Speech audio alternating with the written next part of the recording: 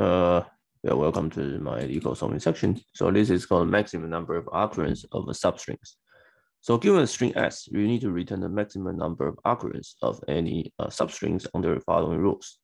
The number of unique characters in a substring must be less or equal to max letters. So this is a trouble one.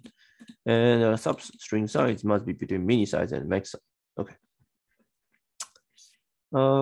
Yeah. So maybe let's see. Max letters 2, mini size 3, max size 4. Okay, so and the answer is AAB, right? Because AAB, there are two AAB. Okay. So the idea is that so one, if you want to solve it brute forcely, right? You can iterate all the substrings with the mini size and up to max size, and just for each substring, you just count how many letters. And if it less than max letters, then you can store in a dictionary. Okay, and if you want to do this, you need to check that the time will not exist. But good thing is that this max letters is less than 26, right? So this is actually constant.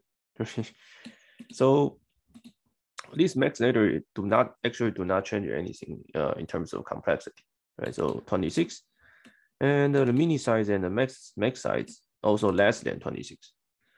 So if you solve the brute forcely, I think you only at least need you can do a 26 to a cube or 26 to a power 4 at most.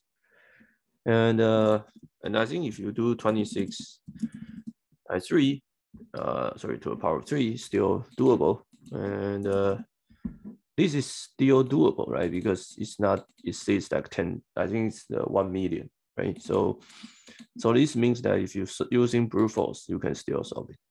So you can initialize the dictionary and then you check for each, let's say you define K to be the mini size and max size plus 1, and then you go through each array and check all the conditions. The condition is that the letter must less than max letters and greater than mini size and less than max size. Okay, and if it's in D means that this is the possible answer, right? And then you just count by add 1. Okay, otherwise that you initialize it to be 1. Finally, you just return the max D values.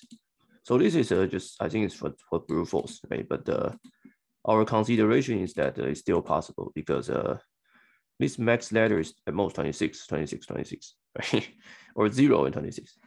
So in terms of complexity view, this can still solve these problems. Probably not so. Oh, what is going on? Yeah, I mean you can still see this, right? Okay, so see you guys in the next videos.